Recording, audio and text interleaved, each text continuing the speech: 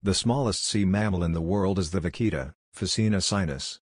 It is a critically endangered species of porpoise found in the northern part of the Gulf of California.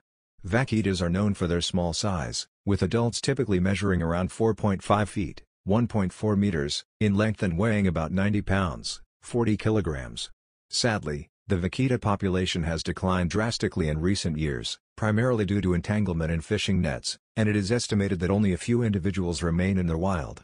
Conservation efforts are underway to protect and save this remarkable species from extinction.